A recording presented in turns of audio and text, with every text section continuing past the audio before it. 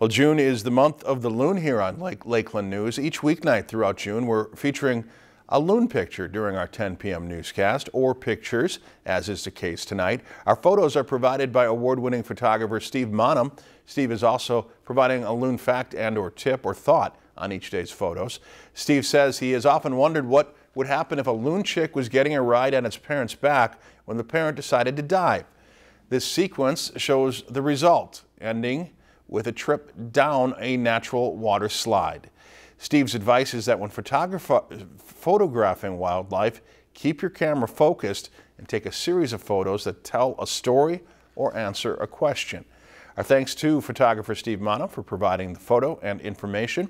At the end of the month, you can vote on our Facebook page for your favorite loon picture that was featured here on Lakeland News.